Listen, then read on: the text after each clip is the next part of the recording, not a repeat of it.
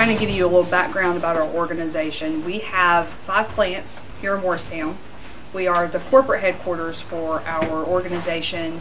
We're in Omaha, Nebraska, in Batavia, Illinois, in St. Louis, Missouri, Wisconsin.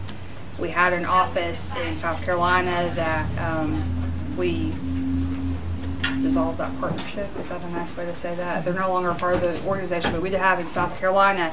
We just acquired a business last May in Georgia. Our primary focus is medical, dental, and cosmetic products, and we also do a lot of packaging for customers.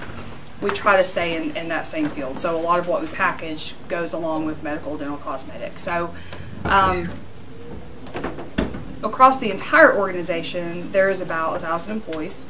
In Morristown, when I did my headcount report at the end of February, it was 708 here in Morristown alone. It is a crazy whirlwind of a business, and it's wonderful.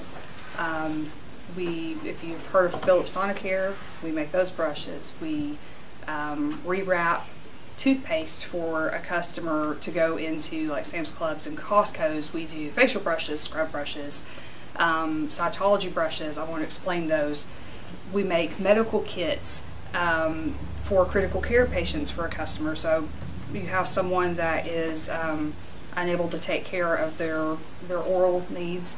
We have different kits. So 2 hour, they pull out a kit and use the suction swabs that we create and the moisture packets to take care of that. And then 4 hour, they do the same thing. It is a wide variety, and it's really interesting to be able to watch that if you have time, because I'm a nerd and I realize that, and I'm okay with that. I took videos yesterday. We got a new piece of equipment in, and got some video of our bristling. So I have a video on my phone of a toothbrush being bristled. It's about 1.7 seconds for a toothbrush to be bristled, and it is really cool. And on the opposite side of that, so that one's a staple set. So we have bristles get folded in half, stapled down into the toothbrush. We have another piece of equipment. It makes the bristles, makes the shape of them, and then we mold the handle around it. So it is one of the neatest processes to watch. It's robots everywhere. The new machine is a whole bunch more robots, and there's moving parts all over the place, and it's really neat to see that work. So I tried to capture that in a video, and I probably didn't even do it justice, but it is really cool. I would encourage you, if you ever want to come out and take a tour of any of our plants, let me know. I'll be more than happy to walk you around. They make fun of me. Students? Oh yeah, yeah. We do student groups. We have one. I don't know. I was unable to walk around last year. I was pregnant, so I did not do any tours last year. I think we've done 1 or 2 every school year with West High students that are in the CTE program. So anybody else, you're more than welcome to. We do a presentation, and then we take them out on the production floor and kind of show them a little bit about what we do. We primarily try to stay at our Plant 4 facility just because we have the biggest training room. We can fit more people in there.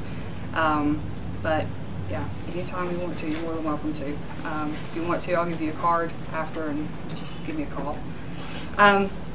Let's see, so advanced manufacturing. So what we have found with the workforce and the industry that we're adding and things like that, there is a labor shortage for us, which has driven us, which is good because it helps us progress. It's driven us to look at automation, more machines to help take some of the positions and free that labor up to do other jobs for us. One thing we found, and not speaking for all of HR and industry in Morristown, but a lot of what we hear and what we talk about in our HR groups is maintenance technicians, or short maintenance technicians, so people that can actually fix the machines. Operators are even a struggle to get and keep them there, because it's a wonderful environment in this county for people that want a job. You can go and do whatever you want to do and be whatever you want to be, because we have a job for you. Specifically at Team Technologies, where we are the corporate office for our organization, And we've got the CEO and president, we've got CFO, we've got all of that office. We do design work. So we make products, different products. So we have to have design engineers to come up with those specifications and talk to the customer and see if that's something that they want. We have in our R&D research and development group, we have machinists, we have electricians, and if you do have students that want to go down that route to become an electrician and PLC programmer, you can basically set your pay rate. You can basically say, this is what I want to make, and we're going to go, okay, because it's high skill and they're not out there. So that I live in fear that one of our electricians is going to leave us, because that is an impossible job to fill. So just a little side tidbit there for you.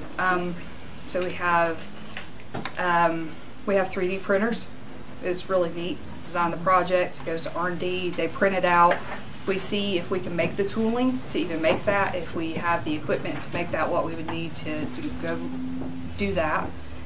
Project managers that lead the project, salespeople that sell it to our customers, graphic designers that do the artwork for some of the products, technicians, of course, that work on the equipment. We have operators that actually, make the products and package them, shipping, receiving, warehouse, supervisors, managers, production managers. We've got everything, and you don't really realize, and I didn't realize, how large our organization was, even coming from another manufacturer, until you get in there and you see it and you're like, wow, we have a job for any skill level, any person, any entry level to somebody that's been in the workforce for 40 years.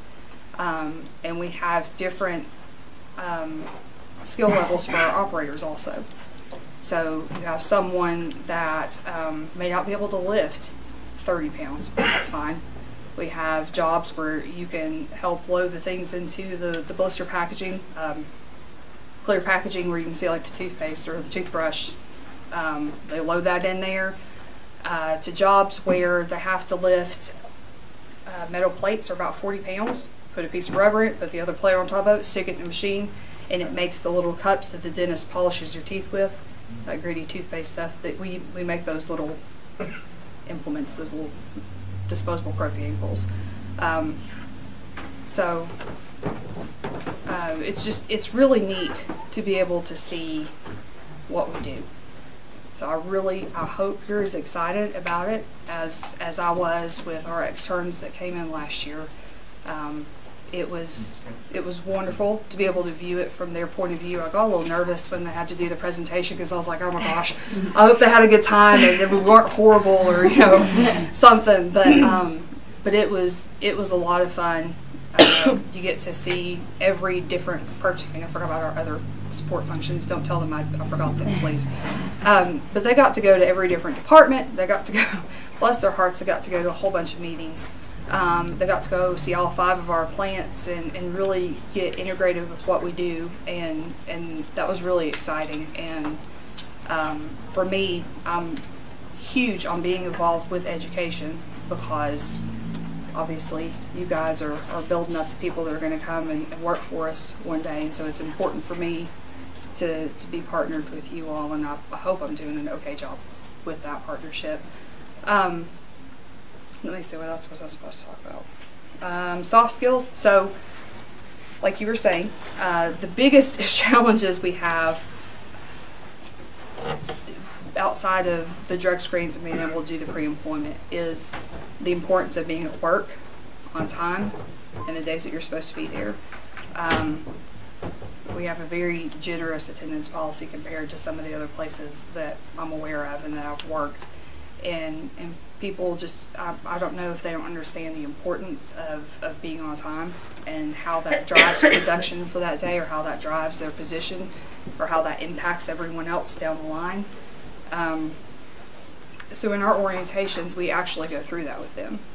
Here's our attendance policy, but let me explain to you why it's important for you to be here and how that impacts and how that could affect the rest of the day affect our customer, which in turn, if this happens enough times and we can't get the product out on time because we don't have people here to run this line, then we lose that customer, and guess what? There goes about 30 jobs, or however many positions. So that's why it's important for you to be here, and if you're not going to be here, give us enough time to find someone else. Things happen. I get it. You have lives, you're going to get sick, you're going to have to go to appointments.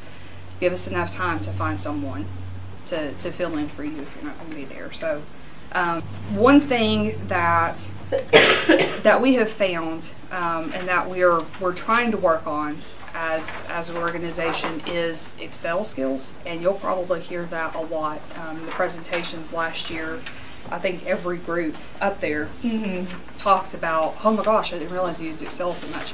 Yeah. I'm in human resources. 90% of my job, I feel like I live in Excel. If I didn't have Excel, I don't know what I would do. I'd have to make a spreadsheet on a piece of paper and fill in the gaps. I just don't know. That's what I do. But our maintenance technicians use Excel because they track scrap, turnover, how long was the machine down, what did you have to do to fix it, and have to populate those cells, come up with the formulas. Supervisors use Excel to do the scrap efficiencies, different reports that they have to do to report out on to their manager and our director of operations. Obviously our office staff uses Excel, but it has been a challenge to find someone that has those kinds of skills, and a lot of it can be learned. There's videos out there and things like that, but the basic, we have people that can set up the spreadsheets. Most of the time you can find someone that can create that big spreadsheet for you. You just have to populate it. What we're finding is like formatting, entering into a spreadsheet, coming up with a simple sum formula, that sort of stuff they're just not able to do, and so that it's a struggle. Even in my own department, we struggle with that.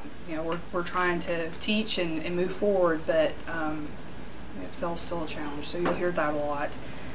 Of course, technology, we talked about automation and robots and different ways we're having to automate things to free up labor, and that has been helpful for us.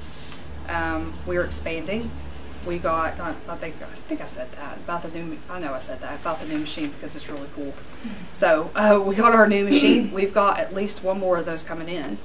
So that is even, and those jobs are pretty skilled. They have to attention to detail, hand-eye coordination. Technicians have to be PLC. They know how to program PLCs and work on equipment and robotics and things like that. So those are a little bit higher skills than our operators that load toothbrushes and packages. So each one is incredibly valuable to us. So not saying one is any more important than the other, because they're not. They're all important. And some of the things that we do community involvement. We try to get teams together.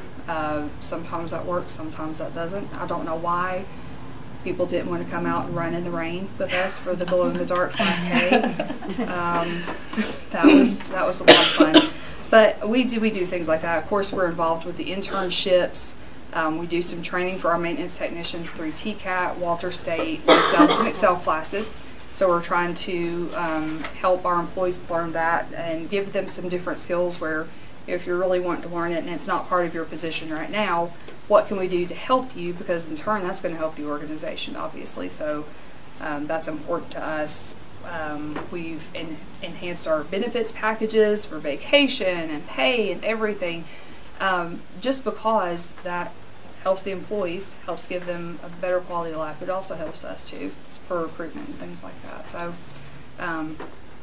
just I guess as a follow-up or whatever, I'm going to step outside of HR, and just from an individual standpoint, Forest Town's a great place to be for jobs, for anything that you wanted to do.